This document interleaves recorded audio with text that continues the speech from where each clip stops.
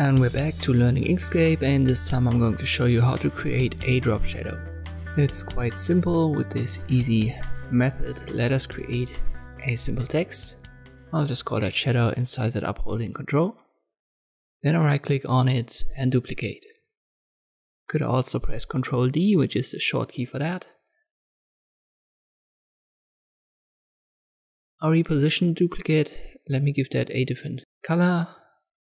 And it's going to be my foreground, and the black one should be the drop shadow. I'll reposition that as well. If it's not in the back, go to Object and lower it to bottom. That's the way you can adjust the stacking order. Then go to your Fill and Stroke menu under Object. Go to the Fill and go down with the opacity.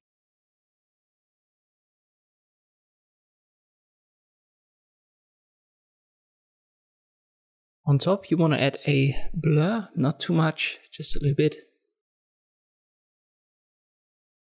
So let me increase the opacity so that you can see it properly.